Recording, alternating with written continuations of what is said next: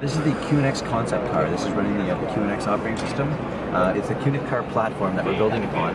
So this is a future concept car showcasing new and emerging technologies from ourselves and our partners to highlight what can happen with cars of the future.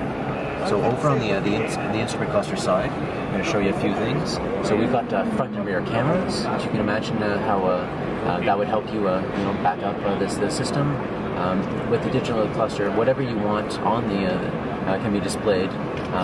We use it's possible for the manufacturer to use the same screen size for multiple vehicle lines. So this would result in a cost savings, and even different trim packages. So whatever you prefer.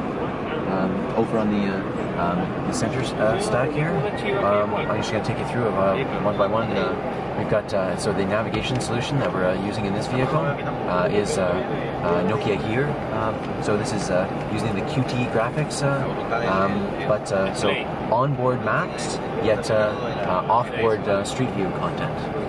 All of this is because the internet connection is available, it enhances the car's experience. So when it's available, if not, then it would fall back to onboard content.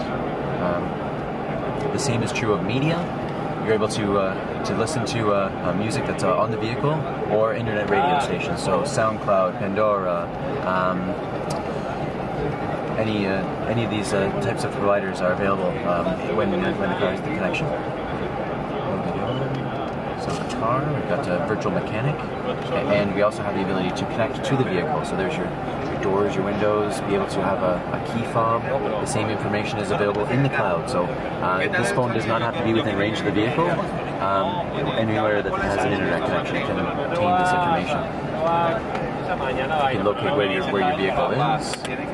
As far as media, you have the ability to play the media that's in the car. Remote control of that. Okay. Mirror-link connectivity. So any phone that supports the Mirror-link protocol is available. So what I can do is control what's happening. So it's mirrors too. But it also takes over the microphone and the speakers. So if you're waiting in the mall, for example, it's possible for you to view resume your Netflix stream and have it play in your car and listen to with your 7.1 surround system.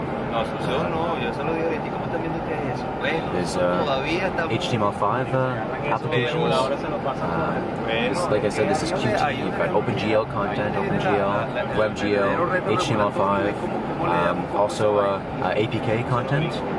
And because we're running on top of the QNX safe and secure kernel, if there's a problem with any one of these applications, it will not interfere with anything else.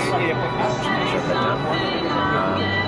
Also, nuance speech recognition, so off-board for the most accurate speech recognition. So I'll press the button here. So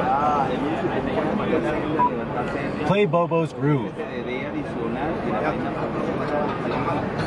to replace the media, I have the ability to cancel the media playback from any of my devices as well.